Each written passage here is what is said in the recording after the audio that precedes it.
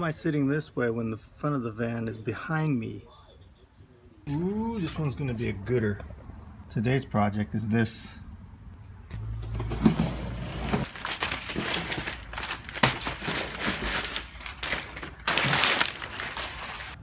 So I got my swivel finally.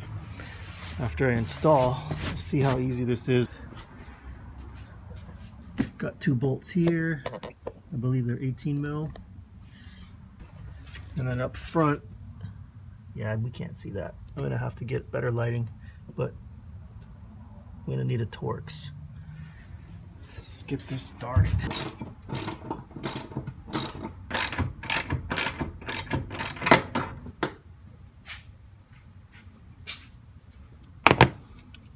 Two Torx out. That's what they look like. This is what it looks like.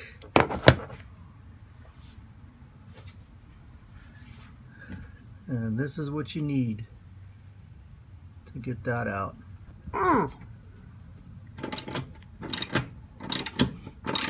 Much easier than taking those passenger seats out. Those passenger seats were nearly impossible for one person to do just like this.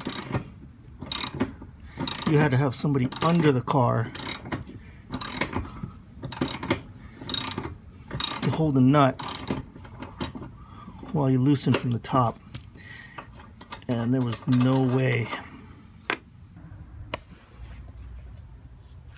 So it lines up, thank you, lines up, and that's what it'll look like in. So I'm just going to tape this off, mark it off somehow, cut the carpet out, and put this thing in.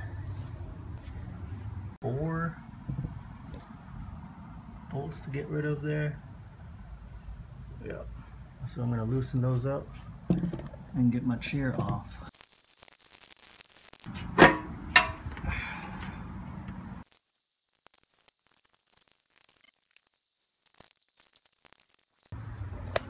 I didn't do this on camera, but I had some leftover thin insulation that I was putting in under the floor here. So I just put it on here, glued it down. I don't want the metal with the metal on this to rattle. I don't know if it's going to rattle, but just in case. Now I cut into this a little bit. You can see where I cut. I might have to spray over that with some primer. I don't want it to rust. One way to put it in, the swivel handle's back here, so it's not going to be by the door. So this fits like a glove. You might want to cut a little notch right.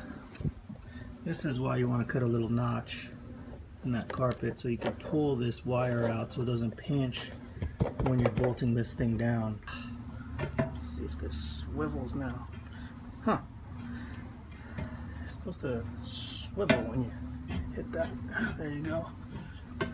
Oh yeah, nice and smooth. Look at that. Super smooth.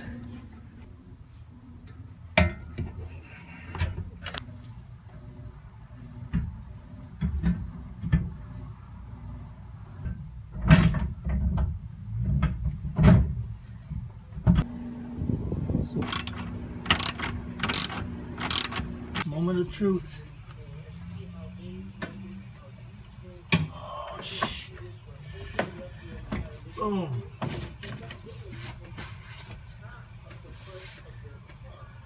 We just opened up the space. One of the best mods. Boom.